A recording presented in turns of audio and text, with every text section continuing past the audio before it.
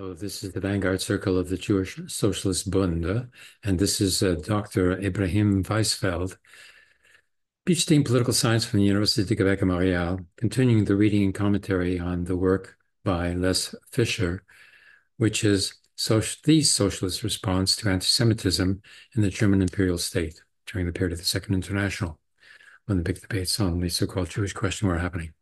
But first, we have Shabbos, and now we're going to light the Shabbos candles. Here we go.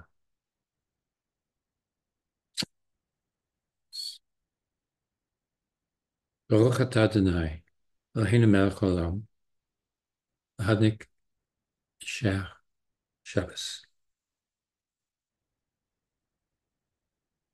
Here we go. There, all three of them. Oh, this one is. Let's see what's happening here.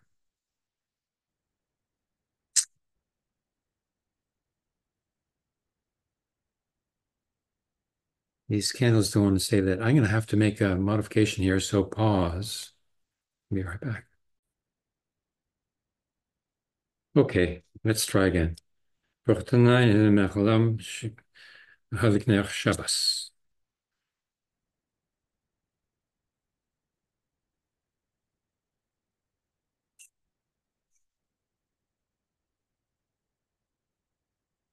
I think it does it. Yes, Shabbos is saved once again. Okay.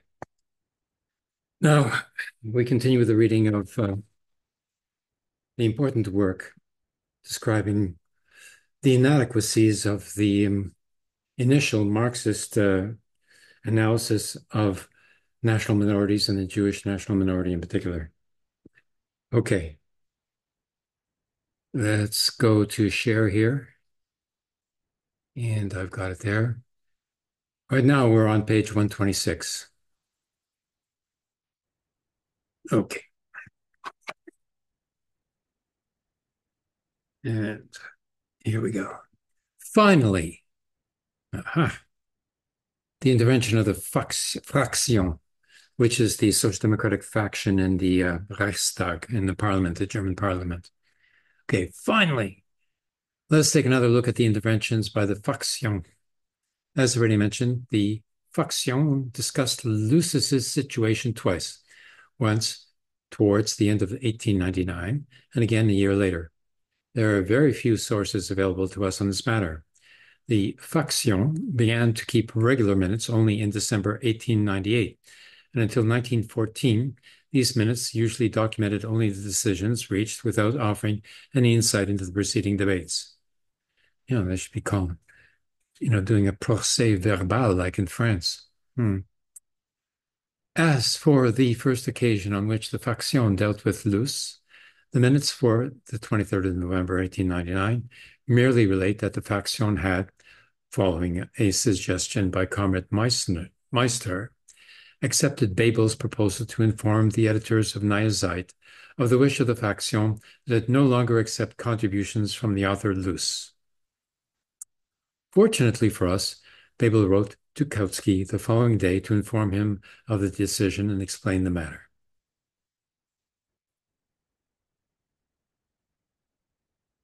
It really basically modern chronology is loud, clever, and jaded, noble, enthusiastic, social prejudice, but he's certainly when I said that the book will hold a special place in the history of the criminal justice and prison system.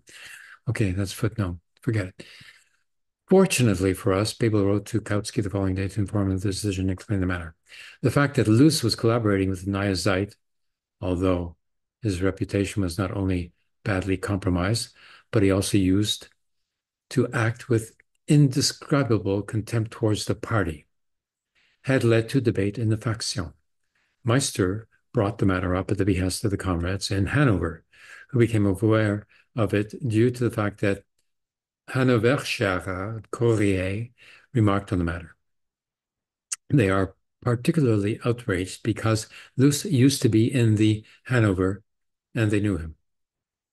Bebel's exact formulation is worth looking at with some care. Its nuances are more obvious in the original German version. Bebel wrote that Luce's critics had based the case on the fact that, quote, nicht nur schwer kompromitterer werd zullen in Freier sich gegen die Partei bedonnenes gemein benommen habe. This could mean simply that Luce was both compromised and had behaved appallingly towards the party. Okay, what does it really mean? Right,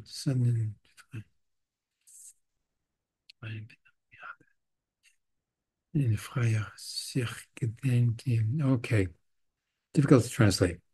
It is equally possible, though, that the formulation was in fact alluding to two issues. Luce had been compromised at a certain point, but his contemptible behavior towards the party predated that point. It preceded whatever it was that had subsequently compromised him. In that case, we could safely assume that Luce displayed the contemptible behavior in question during his career as an anti-Semitic activist.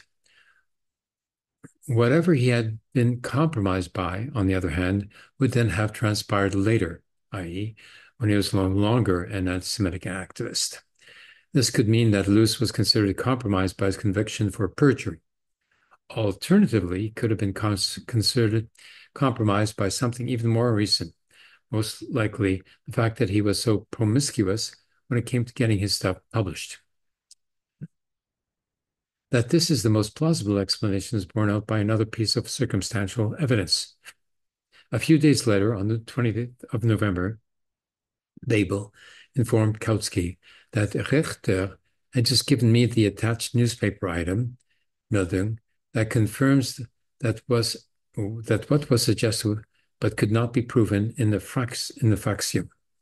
This report will make it easier for you to speak out against Luce.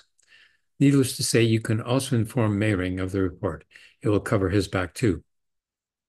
The item in question appears to have been lost. We no longer know what it was, but what might it possibly have proven? Surely not that Luce had said nasty things about Jews or behaved in a beastly fashion towards social democracy while he was an anti-Semitic activist. This, after all, was quite uncontroversial, as it was, in fact, that he had been imprisoned for perjury. We can also rule out that the item in question was the 4-line report from the Hannoverscher Courier that had first brought the matter to the attention of the comrades in Hanover, because Babel had already sent a text from the Hannoverscher Courier to Meyring on the evening of the 23rd November. Hence, the faction surely must have considered Luce compromised by something else. Unless the faction's concern had been aroused by something altogether different that has left no trace of all in the sources, what it might possibly have sprung from, other than Luce's rather indiscriminate dealings with the socialist and non-socialist press alike. If this interpretation is correct, it would in turn imply that the faction's misgivings, to the extent that they hinged on Luce's past as an anti-Semitic activist at all, hinged on the anti-socialist activities that he had been part and parcel of his anti-Semitic activism, and in no way specifically on his anti-Jewish stance. Even if this interpretation is not correct, and Babel and his colleagues did indeed assume that Luce's reputation was compromised by his anti-Semitic past, their strong focus on the contempt with which Luce had previously treated social democracy would still be noteworthy. The faction had made its decision contemptibly towards the party. No. The faction had made its decision because Luce was not only badly compromised, but he had also behaved contemptibly towards the party. That his reputation was compromised alone would not have sufficed. The case against him only held when both issues were seen in conjunction. This surely implies that it was ultimately his previous behavior towards the party that tipped the scales against him, rather than his anti-Semitic activism as such, should that have been what the faction thought had compromised him. Another extremely interesting point that emerges from Babel's account is this. Those who made Luce's situation an issue at this point did so not because they themselves had registered Luce's forays into the party and felt the need to address his political or personal past for whatever reason. Instead, they did so because a local non-socialist paper had reported on the matter. This seems rather odd, for the report in question was in fact barely 4 lines long and simply related in a perfectly matter-of-fact way that the former anti-Semitic deputy Lys sought to enter the Social Democratic fold through Franz Mehring's meditation and succeeded. Oh, mediation, and had succeeded because of Mehring. It added that the most recent issue of the Neue Zeit had already brought an essay from him. Now, the edition of the Neue Zeit in question was by then at least a week old, and Luce's poems, along with Mehring's detailed and friendly preface, had been published almost exactly 3 months earlier. Neither of these publications seemed to have precipitated any protest within the party. Not Lucis's publications in the Neue Zeit as such, then, were apparently the problem. It was the rather ambiguously formulated suggestion that he had entered the Social Democratic fold, in other words, that he had become a member. This raised the additional question of just how Mehring and Neue Zeit might have gone about bringing Lucis into the fold of the party. In formal terms, the acceptance of the new members clearly lay beyond their competence and remit. But all that it may, as Babel explained to Kautsky in a distinctly distanced manner, quote, the final result was that I am supposed to inform you and Mehring, in the name of the faction, unquote, of its request that Lysis's role as a contributor be discontinued. There is certainly nothing to suggest that the initiative against Luce at this point may have hinged on Mehring's support for him, let alone that it might have been intended as a covert assault on Mehring. Mehring, as so often would seem to have contemplated such a connection nonetheless. Kautsky apparently informed Babel that Mehring had been his usual suspicious self.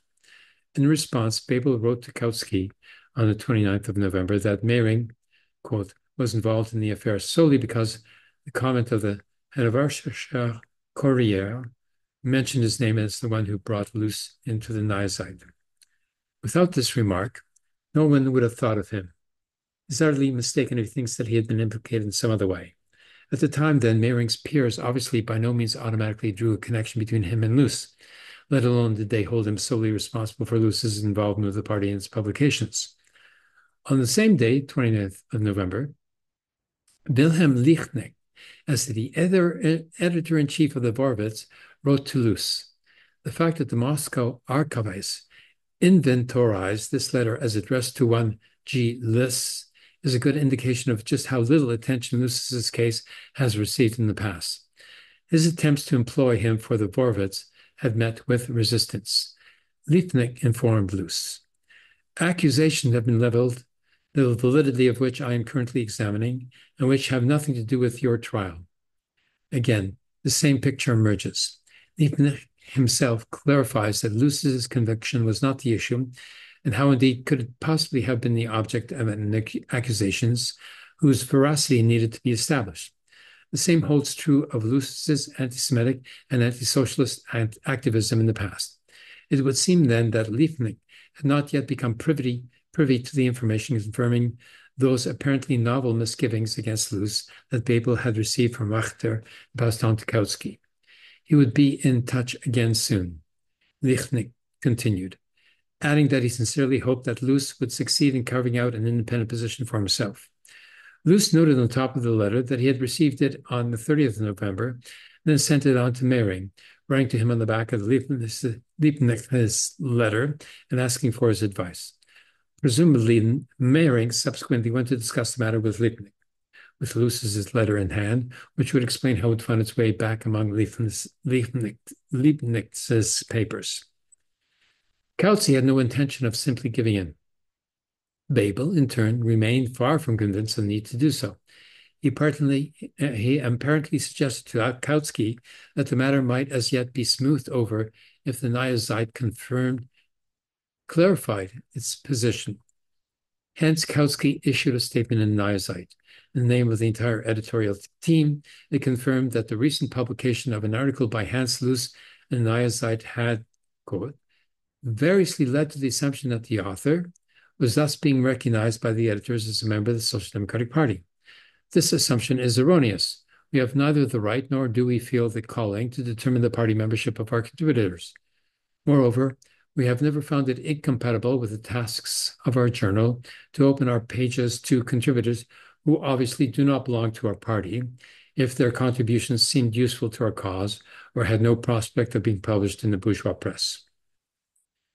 Lys had offered the Neue Zeit a series of articles in which he wanted to portray his experiences with the prison system. Nobody will doubt that the subject is of utmost importance to us and that Luce is in a position to offer substantial observations on the matter.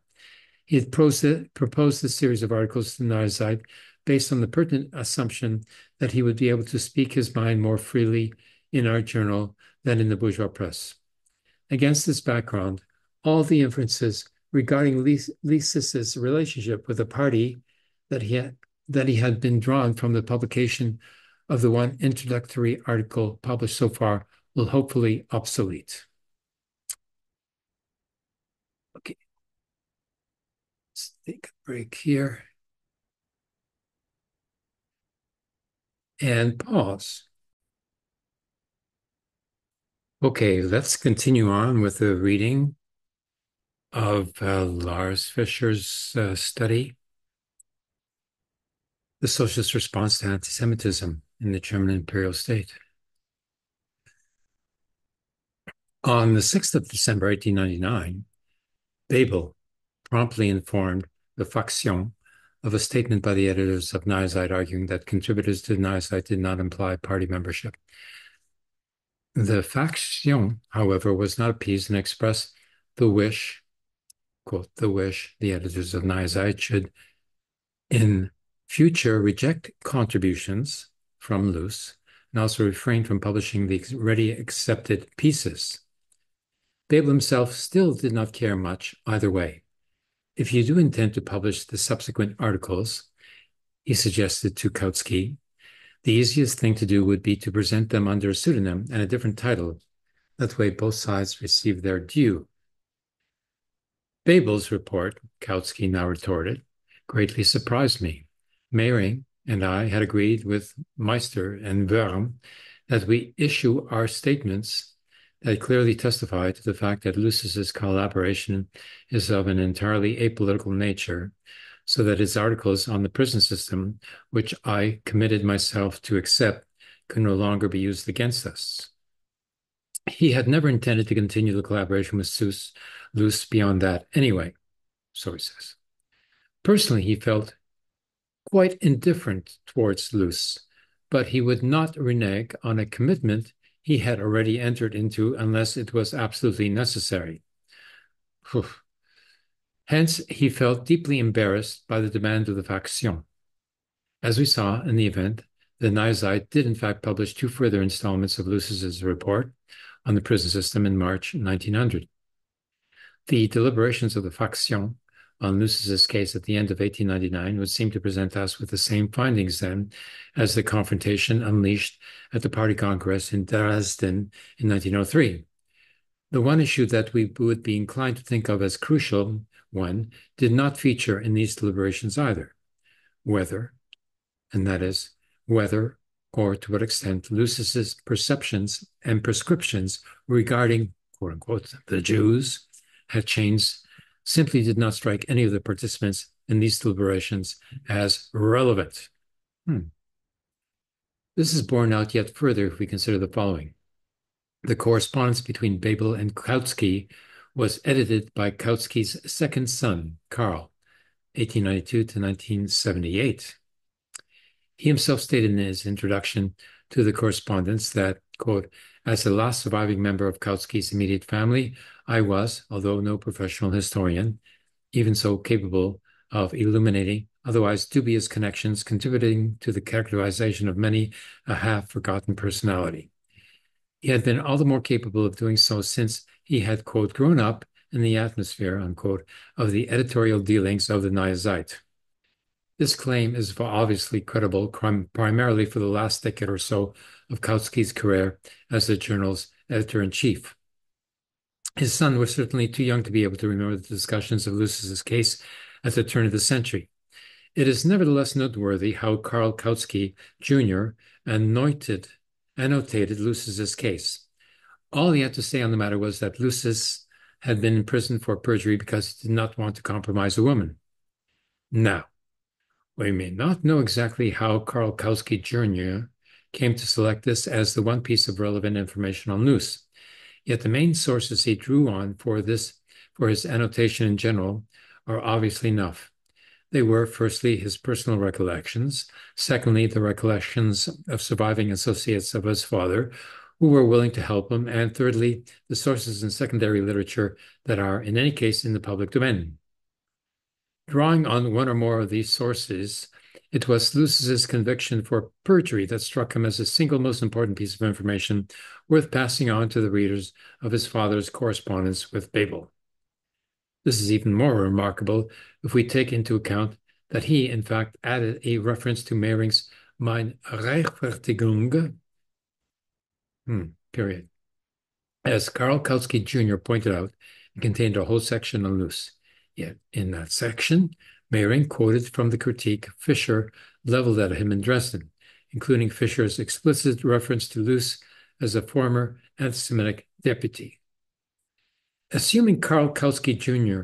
ever had a look at the section on Luce in My Rechtfertigung autobiography, the reference to Luce's anti-Semitic past must have failed to strike him as being of any particular importance. Alternatively, he may have included the reference to Meine Rechtfertigung unseen. Either way, the fact remains that none of the three types of sources at his disposal suggested to Karl Kautsky Jr. that anti-Semitism had played a role in this dispute. This would surely be inconceivable had Luce ultimately been rejected by the party because he was considered a closet anti-Semite, and had Mehring stood more or less alone in supporting Lucis against the party's philo-Semitic onslaught.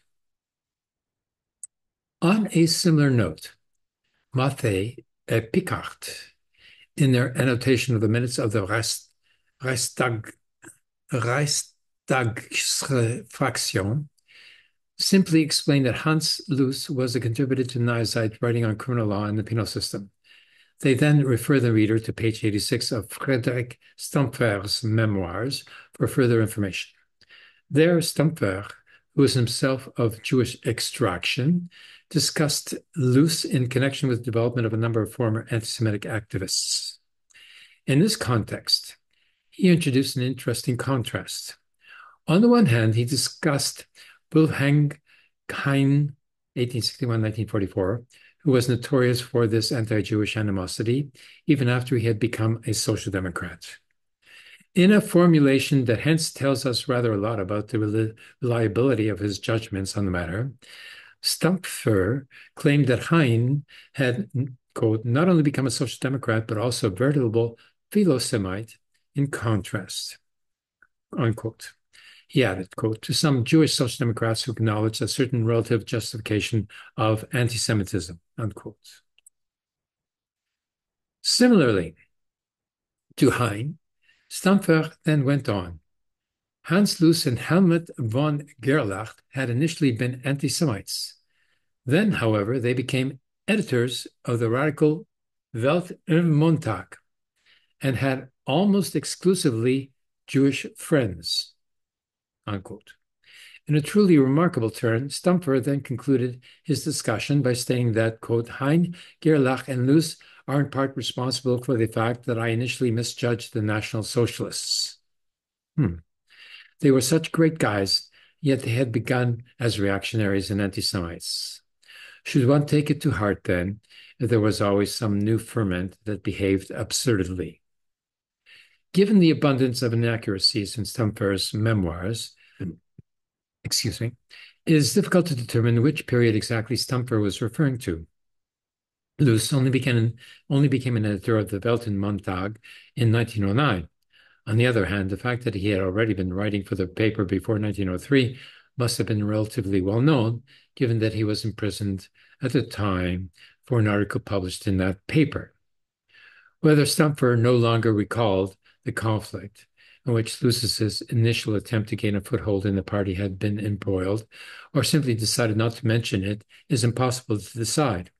Clearly, Stamford not only considered Luce a wholly reformed character, though, but felt the urge to say so in no uncertain terms. It therefore seems rather unlikely that Stamford would have forgotten all about this conflict or refrained from mentioning it, had Luce really been rejected by the party, because the majority of his peers had been adamant that Luce was still an anti-Semite at heart. To add one more stone to our mosaic, let us turn to the colleagues who edited the relevant first volume of Rosa Luxemburg's collected letters under the auspices of Annelies Laschitza and Günther Ratzum. Okay. They explain that the bourgeois author Hans Luce had been imprisoned for perjury and had not been able to secure livelihood on his release, unquote. Hence, he had turned to marrying. Later, he had written, quote, under very restrictive conditions for social democratic papers. In this context, quote, dishonesties transpired, aided by opportunists within one of the papers, unquote. Lucis's anti-Semitism, past or present, finds no mention here either, let alone does it feature as an issue relevant to the conflicts he became embroiled in at the time. It would seem a rather massive coincidence should all the editors and authors just quoted simply have overlooked or disregarded the fact that the controversy surrounding Lucis's collaboration with the party press actually hinged on the fact that most Social Democrats found his position vis-a-vis the Jewish question problematic. Does the second round of deliberations on Lucis's case in the Fraction a year later offer us anything that might change this picture? Rather remarkably, the report on the debate about Luce on the 12th of December 1900 is by far the most detailed account of any debate within the faction that can be found in the minutes up to that date. It discloses that the matter was discussed for no less than 3 hours, yet the information provided remains cryptic.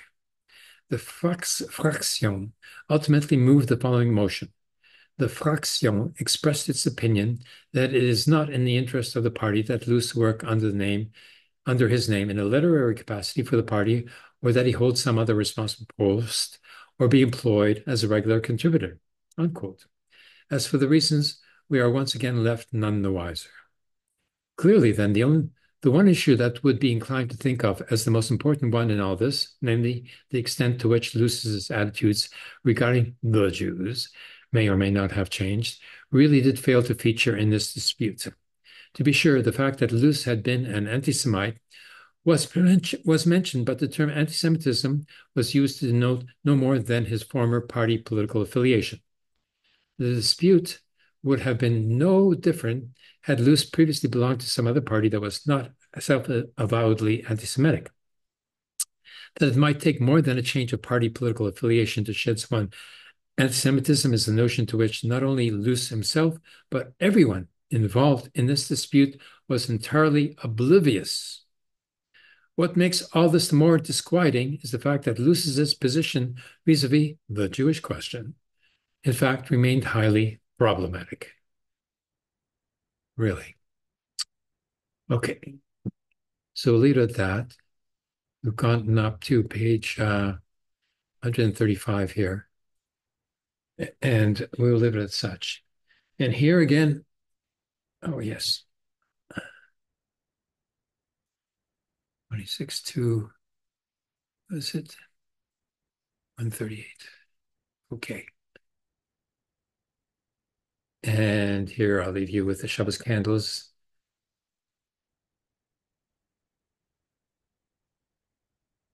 And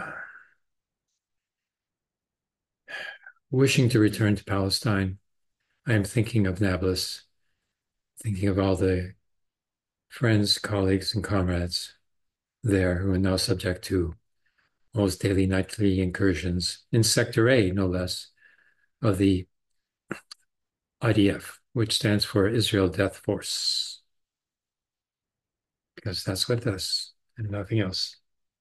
It's of no use to the security of the Jewish people. It's a hindrance, it's an obstruction. It is the opposite. of the security of the Jewish people. Thanking you for your attention this week, and see you again next week.